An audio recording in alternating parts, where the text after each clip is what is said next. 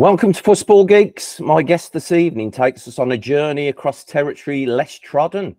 He's the author of a new book which explores and celebrates a tournament rarely covered by polarised Western journalists, the African Cup of Nations. It gives me enormous pleasure to welcome to Football Geeks this evening, Mr. Ben Jackson. Hello, Ben. Hi, Phil. Thanks so much for having me. Oh, you're more than welcome, mate. So let's talk about this fantastic book. Tell everyone the title of the book, and then tell us what compelled you to write it, buddy. Sure, yeah. So it's the Africa Cup of Nations, history of an underappreciated tournament, which clearly guesses in the title in terms of what my kind of opinion on the Africa Cup of Nations is. But yeah, I think it was one of those books where, for me, I've always been really interested in African history. I studied kind of African politics at a master's level. So for me, kind of African history, politics, and then my love of football, I was like, I could just blend this all into one and write a book about the Africa Cup of Nations. But I was like, oh, surely someone must have done this before. But went and had a look, and I just couldn't find any, not in English at least, or any like kind of up to date that covered the whole tournament. So I was like, oh, maybe a little of me could give it a go and see if I can put something together. Because for me, I was like, well, part of the fun of it was just researching and doing all the research anyway, because I'm learning the story at the same time. So yeah, it all came together into this book, and thankfully Pitch were very happy to take it on. So yeah, and now I'm here speaking to people about it, which just seems a little bit crazy. Amazing. I mean, like we said before we came on the air, it is a bit niche, but I love niche. I absolutely love anything that's slightly kind of off curve and has never been touched before. And this certainly kind of it ticks those boxes. So it is an unappreciated tournament, that's for sure. Can you give listeners an overview of the tournament, when it started, and some of the early kind of forces within the African game?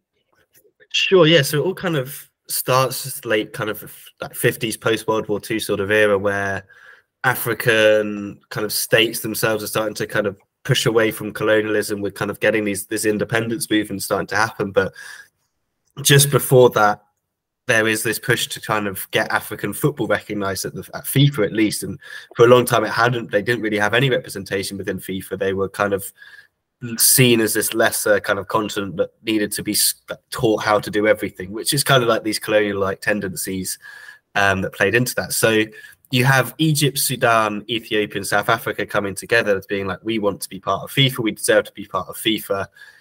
They've eventually, after kind of a lot of toing and froing, they get part of that. And during one of the meetings in Lisbon, they all get together and say, we should host our own continental tournament.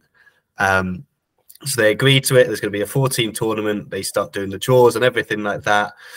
Eventually, after a couple of like changes around, it gets decided it'll be hosted in Khartoum in Sudan. But then South Africa throw a spanner in the works and start saying, we're only going to bring a team that's either going to be completely white or a coloured team. We will not bring a mixed team. At which point, both of the other nations who are very kind of starting to be a little more pro, like Pan-African, kind of anti-colonial movements, are saying that's just not acceptable. You are not allowed to take part in the tournament. So the 14 tournament becomes a 3-team tournament between Sudan, Ethiopia, and Egypt. And listeners are probably thinking Ethiopia and Sudan, like never really heard of them when it comes to kind of footballing senses. Maybe like long distance running when you think of Ethiopia, but you don't really think of them as a footballing nation. And the same with Sudan, really. But these are the 3 teams that start the tournament, and naturally Egypt dominate the first couple of editions, well, at least the first 2 editions, because this is a team that's been playing football long before the other 2. They go to the Olympics in the 1920s, the first African football team to do that. So they get to the first tournament as heavy favourites, but because of the way the draw's gone, it's only 3 teams. So 2 teams need to play a semi-final, and one of the teams is already into the final. So poor Sudan are the kind of don't really win out on the kind of draw there, so they have to play against Egypt. They lose, and then Ethiopia lose to Egypt in the final. And kind of the big name of that kind of tournament, I guess, that people probably don't know unless you're Egyptian, is Ad Diba. He scores 4 goals in the final, which is just incredible. He scores a couple as well before that, I think. So he finishes this 2-game tournament with 5 goals and then never plays in the Africa Cup of Nations again. He just completely disappears from playing. He does come back in 1968 as a referee. And I think I make mention in the book as like I don't think you could name any players in the modern era that are going to be coming back as referees. I think that transition is never going to happen. There's a couple of other players I kind of wanted to kind of talk about at the beginning as well, mainly from Sudan and Ethiopia, because like I said, you just don't think of these sides as footballing nations. So for Ethiopia, you have Nasir Eddin Abbas, usually known as Jaxa or Jaxa, probably the best player Sudan ever produced in their history. This is the guy that he had links to Boca Juniors, Bayern Munich. There's a kind of story about him and this guy, a Lufthansa pilot or the owner of Lufthansa, being like, "You're going to come and play for Bayern." And he's like, "Yeah, sure, I'll do that." But then ends up just remaining in Sudan for his entire career. And in Ethiopia, you have a couple of players. You've got Mengistu Worku. He scores a couple of goals. He also helps the side win their only Africa Cup of Nations victory in the early 1960s, and a couple of other ones. But I think Worker and Jaxa, for me, they're kind of the epitome of the early era of African Cup of Nations, because they never leave the countries that their domestic leagues. They always play there, but they're some of the best players on the continent. But unlike today, where we see lots of players probably never play in their domestic leagues for their countries, these guys stayed there the whole time as well. So the early tournaments, I think they were kind of really, really interesting for me, seeing how kind of the game emerges and stuff like that. And yeah, some of these players that I'd never heard of that you get to discover, that are kind of legends of these nations that just don't have footballing history that we think of today, but they really, really do. And they do have a rich footballing history in Sudan and Ethiopia. Yeah, I think maybe a couple of early games that people might be interested in, or that have kind of some like kind of big moments in the early tournaments. We look at the 1963 tournament, which is where Ghana finally appear. And Ghana of the 60s are one of the best teams. And I kind of dedicated a whole chapter to this 1960s Ghana side, because they are kind of one of the big independence movers in Africa at the time. Like Kwame Nkrumah is so passionate about football, and he sees football as this kind of force to kind of project African kind of ability to do things by themselves and show the world what we can do. And he's like, the Black Stars, they are the team that can do that. But in 1963, they're actually very kind of, I guess they could say they were quite happy to their massive rivals, Nigeria, because Egypt, obviously massive at the time, coming in as, again, one of the favourites in 1963. They play against Nigeria in the opening game, and it's 5-0 after about 60 minutes. Egypt are just absolutely romping to victory until Nigeria just suddenly score 3 goals at the end to make it 6-3, which when you look at it, you're like, well, I'm sure it's not too relevant. But by the end of that kind of group stage, it costs Egypt a place in the final. In the end, it's Sudan that meet Ghana, and Ghana beat Sudan. And it's always one of those moments in history where you're like, what would have happened if it had been Egypt and Ghana instead of Sudan and Ghana? Like, would that have changed anything that happened? And I guess the following tournament's really interesting as well, in my opinion. The 1965 final between Ghana and Tunisia, where Ghana go to Tunisia. The finals are hosted there, and they defend their title in extra time with a 3-2 win over against the hosts. They say Kofi, Frank Odoi, two of their great players from that era, scoring there, and it kind of sets up what becomes like the rest of the kind of AFCON history, in that you're now, when you get through the 60s, you just get all these teams kind of coming in that we know of, because the independence movements are happening, like teams are kind of emerging out of colonial rule. So yeah, these early tournaments are fascinating, and they are the precursor for what we know today. Yeah, I mean, they are fascinating tournaments. I mean, what they didn't have, I mean, there's like political stories there, and like that kind of, there's political visibility, but there wasn't actually football visibility. You'd never actually saw an African side until around the 70s, when you dedicate a chapter to the story of Zaire. Well, of course, they won the tournament in '68, didn't they, as Congo Kinshasa? But then there was huge political upheaval, wasn't it? Do you want to tell us about the story of Zaire, because it's an incredibly colourful one? Yeah, I think Zaire, one of those most interesting kind of teams from the late 60s and early 70s. And I have to say, I've got to give kind of kudos to, I think, Neil Andrews wrote a fantastic book called Zaire 74, where he really just he basically dispels the myth that these guys couldn't play and they didn't know the rules, which was kind of the thing that emerged after the World Cup, didn't it? Because of the incidents with the free kick and kind of a longer, wasn't it? Who hung out the wall and all that sort of stuff. Where it's like these guys don't even know the rules, but like they definitely knew the rules, and I think. Yeah, Neil's book's really, really good and does that kind of World Cup story a lot of justice. But looking at it more in kind of the Africa Cup of Nations standing, like you kind of see again, like you can kind of see with Nkrumah in Ghana, like in Kwame Nkrumah, there's a leader of Ghana, really pushes the football side, and Mobutu kind of recognizes that as he comes into power, he's like, yeah, no, this could work for me as well.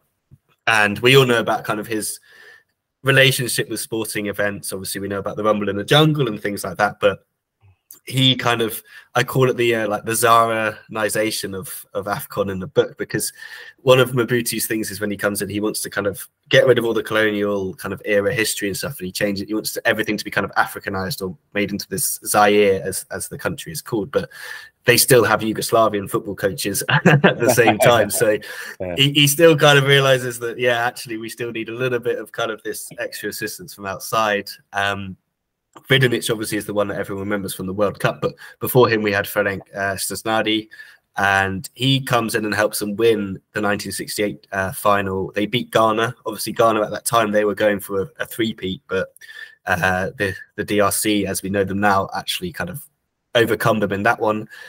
But then it's kind of disappointing that this team is very, very good, and Mobutu's kind of, he's brought lots of players back to the country from elsewhere and kind of said you need to play domestically, and he's like, don't really know many instances where like the government of a state has actually bought players up like officially. Obviously we know kind of with some of the clubs around now that the states are very much funding them and kind of state-backed clubs, but this is very much no, the nation's buying them back to come and play domestically so they can play for the national team. But then they go into the 1970 tournament and they're just awful. They're really, really bad, and they completely drop kind of any semblance of being a dominant African nation. Ghana get instant revenge in the opening game. They then lose, I think they draw 2-2 with Guinea, and they have to kind of really fight for their lives to get the draw against Guinea. They then lose to Egypt, who at that time are called the United Arab Republic, finish bottom of the group, and they crash out. So at that point, they bring in Vidanic, and that's when things start to change again for the better, because he's just had some success as well with Morocco, but now he kind of brings that success to Zaire. They finished fourth in the 1972 final. In the final, sorry, they lose to Mali, who were quite a good Mali inside at the time. But kind of what rubs Mobutu a little bit is seeing the other Congo, as we'll probably call them in this one, winning that final. The only time they win the final. I think the 1972 final is really interesting for me because it pits Congo against Mali, and Mali are one of those sides that, as I went through the book and did the research, that I just feel they always fall a little bit short. They're very good at getting to semi-finals, but they can never quite push through. And this was their chance to really win a tournament. This was their best chance, and they lost to Congo, who I think they only qualified for 5 tournaments after that. And only one of those, I guess, is because they won the 1972 tournament. So they completely like fall away after this victory. But for Zaire, they've kind of announced themselves a little bit back now, and we get into 1974. They're obviously going to the World Cup, and at that point AFCON and the World Cup are kind of happening at the same time. So for some teams it's quite good because it's a nice kind of chance to get together, chance to kind of work on things before going to the World Cup. For a lot of managers down the line, it actually costs them their jobs. I know that Stephen Keshi, when he was manager of Togo, he has such a bad AFCON in 2006 that he never gets to go to the World Cup with the Togolese in Germany. But obviously, Zaire do very, very well in the 1974 finals. Mobutu does put a little bit of pressure as they're going through the tournament, saying that if they make the final, he's going to come and watch, which if you know the history of Mobutu and what he's like, you probably don't really want him to see you not win. It'd be quite a terrifying situation, as the players find out in a couple of months' time. But they open that tournament with a loss to Congo, but they beat Guinea. Then poor Mauritius get to the finals, and they just get hammered by everyone, Zaire including. And in that kind of tournament, we really see Ndai Malamba kind of come to the fore as a player. He had a couple of nicknames. They called him the Volvo or Untumbala, which actually means assassin. I'm not sure which one of those I prefer. I feel they're quite different things, Volvos and Assassins. But he finishes the tournament with 9 goals, which is pretty impressive when you consider it's a much smaller tournament than we have today. They get through to the semi-finals and they have a really, really tough game against host Egypt. They come through there even though they go down, but Mulamba, the Volvo, he delivers once again. Get to the final, it's against Zambia. And the 74 final is probably one of the most unique finals in AFCON history, or maybe even international footballing history, because we get a replay and we don't normally get those. But the game ends 2-2. Zambia score with literally the last kick of the game in extra time. It's a really great goal, actually. It is on YouTube, so you can actually come back and watch some of these games. And the crowd was slightly more Zambia when you watch it back. The Egyptian crowd were kind of cheering for Zambia a little bit more than they were for Zaire. Mulamba actually scores twice in the first final, I guess you can say, and then they come back a couple of days later. Muhammad Ali's in the crowd as well, and he watches them. They win 2-0. Mulamba scores again. So technically he scores 4 goals in an AFCON final, just kind of spread over 2 matches and 2 days. So they come off this great win and the feeling's quite good. And then it just all kind of dissipates when they get to the 74 finals. The World Cup final, sorry. It just kind of, everything seems to go wrong. They play reasonably well in their opening game against Scotland. They kind of struggle a little bit with the physicality, but they can play, and people have like watched the games back and said these guys could definitely play. But there was just too much political stuff going around. Like there was like a massive entourage of people, and it was just a little bit confusing. And by the end, Vidanic isn't even picking his own team. He's got kind of outside interference and all that. And yeah, you get to that kind of the Yugoslavia games, kind of the bit where it just completely falls apart. And poor old Mulamba he gets sent off, even though it wasn't him that kicked the referee. It was Wepu Ilunga. So as you said earlier, but then poor Mulamba, a couple of years later, he also gets another kind of case of mistaken identity. So in 1998 at the AFCON, they hold a minute silence for him because everyone's like, oh, he's died in an Angolan mining incident. But the man's alive in South Africa the whole time. So he's sat there like, well, I'm still alive. Tragically, he's living in kind of a township, and he's like falling completely on hard times. He suffered there was like an attack on his family while he was in the DRC, which is why he ends up in South Africa, basically in hospital, gets discharged, and then just ends up living there before he does eventually return. But the poor man, he has this double incident of kind of mistaken identity. One of the best players to play for Zaire in recent history. Unfortunately, kind of the reason they were good, or like being able to be good, was because of the support Mobutu gave them. But they go back in 1974 after that World Cup, and that's basically the end of Mobutu's support for the Leopards. He's just embarrassed by them, but it's kind of his own doing at the same time. And they've never really come that much closer. They've had a couple of kind of third place finishes in 98 and 2015, but they've not really had a full comeback. So they're one of those sides that I'd love to see come back, because they should have been able to go on with the kind of massive population they have, some really good footballing teams domestically. They really should be like a Premier African side, but it's just the political interference just always seems to get in the way for them. Yeah, they've got a shot at it this year, haven't they? They've just beaten Egypt in the last 16, so they've got to be amongst the favourites with all the other teams falling away. There's some big teams have fallen away this time, haven't they? The Mulamba thing, it reminds me of George Bernard Shaw when he read his obituary in the paper and said, yeah, reports of my death have been highly exaggerated. So yeah, it's a crazy story, but it's a very very amusing one. So going into sides that really excite in the African Cup of Nations, I asked you to pick the 3 sides who you choose as your 3 greatest AFCON sides of all time. Would you like to run us through those, Ben? Sure. So I took this a little bit subjectively. So I went for one that I consider the best, and then 2 that I just love the story and like kind of everything around it. So I couldn't really ignore the Egypt team of the 2000s. I think that was just the winning 3 in a row is just, it's incredibly difficult, and no one's defended their title since 2010. Like no one's been able to come back and do it again since this team did it under Shahata. And he wasn't really even the first choice to be the coach going into that home tournament in 2006. They kind of were like, okay, fine, we'll give him a go. He's not afraid to make some big decisions during that tournament as well. Like everyone knows Mido, or probably remembers Mido, the Tottenham forward, who was kind of one of the poster boys of this team as well. But during one of the games, he just yanks him off because he's like, he's not doing what we want. But on Amizaki, who Wigan fans will probably fondly remember as well, and he just scores a decisive goal. But before then, Mido's already had a go at Shahata, and they've kind of fallen out. He apologises, and the FA send Mido home, and it's all this big drama around it. But Shahata just seems to deal with all these things. And he just, the team is this collective group of players that are just really, really good, and loads of them play kind of domestically for Zamalek or Al Ahly, who are massive rivals, but he brings them together, and they win at home in 2006, which you can say, well, fair enough. Like, North African sides are very, very good north of the Sahara. They normally do quite well. Egypt at home will always be a strong side. It's when they come to sub-Saharan Africa, like they get south of that desert, and they just can't seem to play like they normally do. And we've seen it in this tournament. They've all gone home. All the North African teams out before they've even reached the end of the tournament.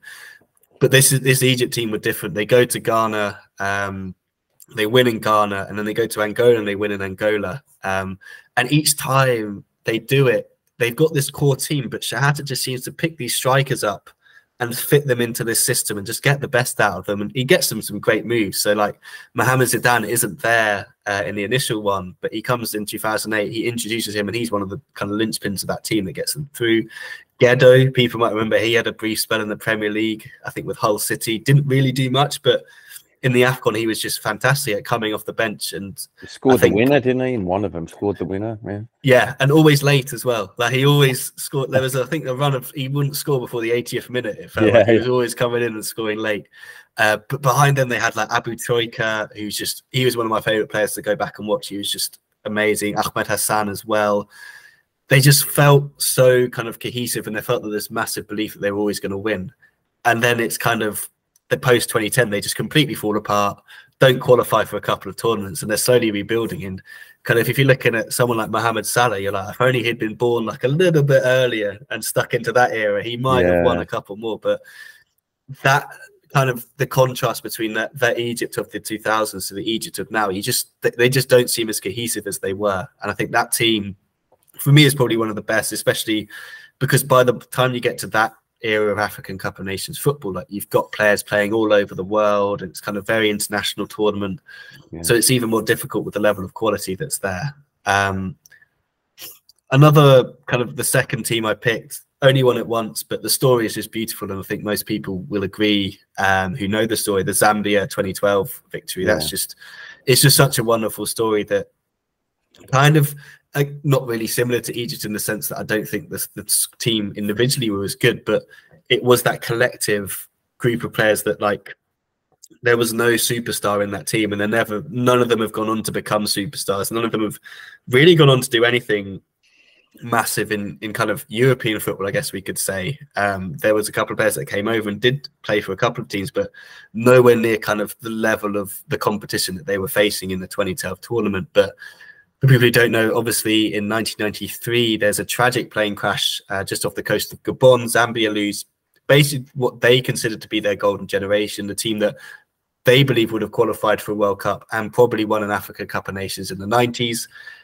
Maybe Nigeria might have had something to say about that, because the Nigeria team of the 90s was very, very good. And if they'd actually played in a couple more, they might have made this this list. But unfortunately, they lose all these players, and you'll have to read the book to kind of see how they kind of bring it all back together and kind of regalvanize it. It's a fascinating story. But this 2012 tournament's then going back to Gabon, and you kind of look back at it now and you think, well, it's just felt like an inevitability that this team were going to win. But it was kind of Hervé Renard, the French head coach, just really bought into what this tournament meant for that team and for that nation. And he just seemed to understand it. And he created this incredible atmosphere that the players just felt completely relaxed, but believed they were going to win at the same time. There's some fantastic performances from the likes of Kennedy Bouini in goal, scoring penalties, saving penalties. Like, he does everything in this tournament. Chris Katongo, Rainford Kalaba, like, these are fantastic players. And even in the most recent tournament, Stopilla Sunzu was still playing for Zambia in 2024, which I think is ridiculous that he's still going. But he's obviously the one that scores the winning penalty against the likes of Drogba and the Toure brothers. They take down this Cote d'Ivoire side that everyone thought were going to win. And it's not the prettiest of finals, winning on penalties, but it's the story around it that's just so beautiful. And one of the only real surviving players of that generation that died, Kalusa Bwania, is then kind of head of the FA, and he gets to kind of, before the final, they lay flowers near the beach where it happened, and then he gets to kind of lift the trophy, which he probably should have done because he's one of the best players in African kind of Cup of Nations history in terms of scoring goals and stuff. So they're number 2. And then the final one is a similar kind of story that I guess people will probably know or be interested in reading more about, is South Africa in 1996. They finally get there, as we said, kind of at the beginning. Apartheid era kind of means then they're just not allowed to play in the African Cup of Nations. All the teams are saying no. FIFA try and kind of push back and get CAF to kind of reintegrate them into the system, but that's when kind of the Havelange kind of election happens, and Sasani Roux gets kind of kicked out because the African nations are like, you can't interfere in this situation for us. But they finally come back when Mandela kind of gets put into power, and then they're like kind of welcomed back in, and they're playing massive catch up with all these nations. They get to host in 96 because of, I think Kenya decide they don't want to host because it's coming up to elections. They don't want kind of to ruin what's happening there. Nigeria aren't there, so a lot of Nigerians argue that this one doesn't actually count because their great team wasn't there. But we just have to take it as what happened in the tournament. But I really enjoyed kind of retracing the steps of that tournament from kind of the end of apartheid era South Africa right up to the final in 96, and kind of every player seems to have, they say every player had like a Mandela story of when they met him, things he said to them and stuff like that, and he'd come to the hotel before matches, and like he was kind of this inspiration for them. And it is amazing. I think I've just said it to so many people, is you watch the kind of the Rugby World Cup final, which has obviously been made into a film and all that sort of stuff, and you look at the crowd there, and then you go and look at the crowd in the 96 football final, and it's just so different because it's just, the 96 final is the Rainbow Nation in all its essence, because it's just a completely mixed crowd, all hugging and celebrating together as they win this tournament that they scarcely believe they could. And there's just some fantastic players in that team as well, like Mark Fish, John Mashweu, nicknamed Shoes, scores a couple of fantastic goals. He tragically dies. I think he's only like in his 40s when he dies, but he was playing football I think up to a week before an illness took his life, so he never kind of lost that love for the game that we all have. So those are my 3. I mean, people will say that South Africa and Zambia probably aren't the greatest teams in AFCON history, but I think they have 2 of the greatest stories. Yeah, I think of the South Africa one, it seemed like the whole nation was pushing them forward, wasn't it? It was an incredible achievement, both in the rugby and the football. And they're still in the tournament this time, of course. Yeah. They've just beaten Morocco, so they do appear to be the most dangerous of dark horses in this tournament. I've been watching it with great interest. It's been a good tournament so far. I want Cape Verde to win, but they won't. They won't. It'll be Nigeria, I think. Nigeria. I'm hoping for Democratic Republic of Congo as well, because that'd be a nice kind of, it would be a nice circle for them to kind of eventually come back and win it again. And they'd be the first nation to win it under 3 separate guises, because we've got Egypt and the UAR, haven't we? But yeah, they'd go one better with this one. So some great players, some great sides there. In your opinion, though, Ben, how does African football compare with football on the other continents? I mean, we talked earlier that it's suffered through, I don't know, not an inferiority complex. It's just, I think it's outsiders looking in who perceive it in a certain way, isn't it? But it's definitely, it's blood and thunder out there in Africa, isn't it? The football's very kind of tough. Yeah, no, 100%. And even like down to kind of the really low local levels. So I've only had a couple of experiences of it, but I went out to Sierra Leone when I was 16, 17, with a couple of friends. We did some football coaching, and while we were there, we're like, let's organise. Like, we met someone who was manager of a 2nd division side called Sheffield United, of course. And at the time, that was when like my team, Reading and Sheffield United, had a couple of battles and stuff. So they offered to play like a pre-season friendly where they'd get their first team in the kind of the village we were in, which is right next to the airport. They were like, why don't you just get a group of these kind of guys from that village to form a team, and then we'll play like a pre-season friendly just to kind of have a bit of fun. So we're like, okay, this sounds great. We rummage through kind of like where you get all the like people that football clubs have donated lots of kits. So Steve Cabber also played for Sierra Leone, or like could represent Sierra Leone. I don't know if he ever played, but he donated a couple of Watford shirts. But then me and another mate, we found the Reading kits like at the back of this thing. We're like, this is perfect. It's a Reading Sheffield United kind of fixture. To do some trials, get a team together to go and play, and it's the hardest game of football I think I've ever played. The pitch was terrible, but it's just the kind of the physicality, and like it was a friendly, and it was just meant to be like a little bit of fun, but no one wanted to lose, and they didn't want to lose. Like the Sheffield United players didn't want to lose. Our guys that we'd got together that were quite young, kind of like teenagers, early 20s, they desperately didn't want to lose, and they were super, super competitive. And I was like, yeah, this is slightly different to something I'm used to. And I then went a couple of years later, went to Uganda and played just kind of, we just had like a little kickabout on a field with like a couple of kind of these, we were like volunteering, and there was like some builders, and they were like, let's just have a kickabout.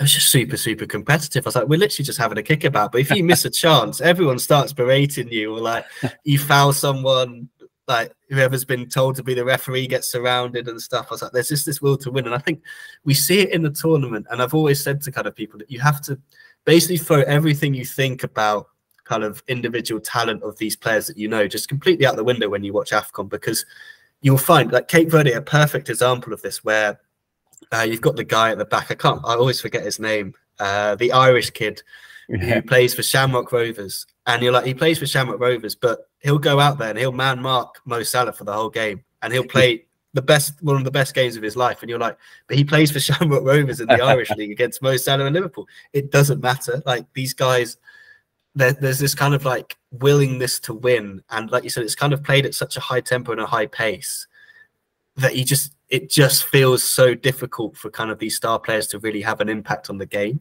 And sometimes they can, and that's what kind of, for me, elevates them to that next level. Like with Mane in the previous tournament for Senegal, he elevates himself to that next level because he's able to overcome what is a really difficult tournament and win it, which is what Salah's trying to do. And it's so difficult because you need that collective to get behind you. And I think the one thing I find as well is like players are not afraid to try things that most European coaches would be livid at them trying. Like they'll try the back heel, they'll try, Bebe will shoot from 40 yards from a free kick. Like you're not going to be allowed to do that in kind of a more structured, rigid European football system. But over there, it's like, well, it's kind of, the game's meant to be exciting and entertaining, and that's how it's played. Like every winger, if you watch the tournament, you just feel like every winger, their first thought is, I want to beat this guy and I want to do a skill to get past him. Whereas we kind of have lost that a little bit, I feel, in kind of some of our kind of European football, where it's about, everything's all about the result. It's not always about the entertainment side of things. And I think we have kind of, you then get into the knockout stage and it gets a little bit more difficult and teams are a little bit more wary, and that's just natural. But you still have those individual moments and players that like want to show their flair, and they may not have any end product, but it's entertainment, and the entertainment factor is just so high. And I think people have seen that, especially this tournament. I've noticed a lot of people talking about how much they've enjoyed so many of the games, and we've seen some ridiculous results in this tournament.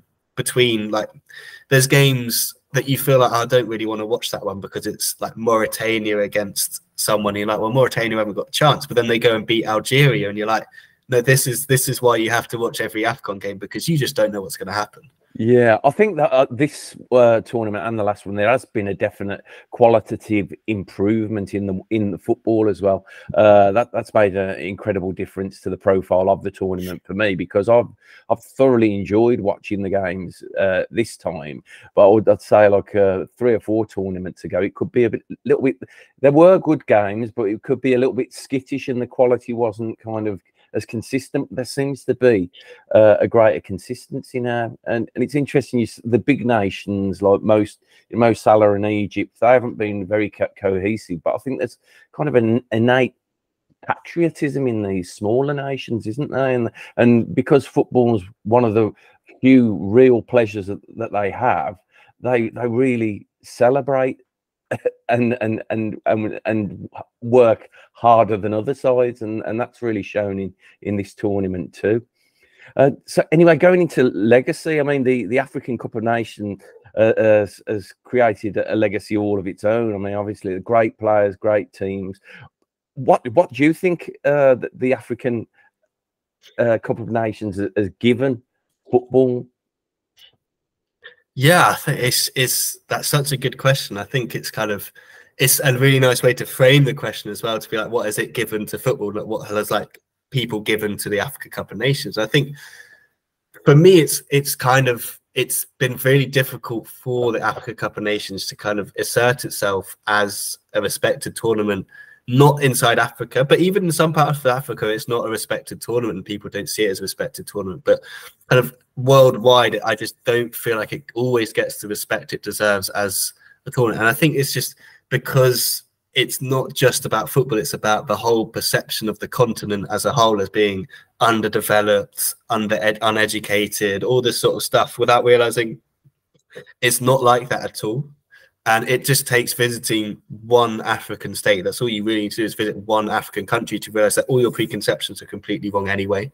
It's just, there's always that, like, Africa is not a country, it's a continent. It's like everywhere's different. And you nailed it on the head there about kind of these smaller nations having such passion for football. And that's, for me, is the legacy of the tournament in its own right, is that these smaller nations every 2 years get the chance to compete against these big teams. They get the chance to kind of make history and do that sort of stuff. And because it happens every 2 years, it just changes so quickly that you have, like, last tournament, you had Comoros, who are just a fantastic story. They're just not here. Madagascar, they were a fantastic team to watch a couple of years ago. They're not here anymore. So the kind of the flows of teams that can qualify and can't qualify, and as it has expanded, teams have found ways to get in and be competitive. And once they get in, like, you look at Equatorial Guinea, and for me, they're one of the weirdest stories of the African Cup of Nations kind of legacy, and the fact that they obviously host the tournament twice, once with Gabon, then on their own.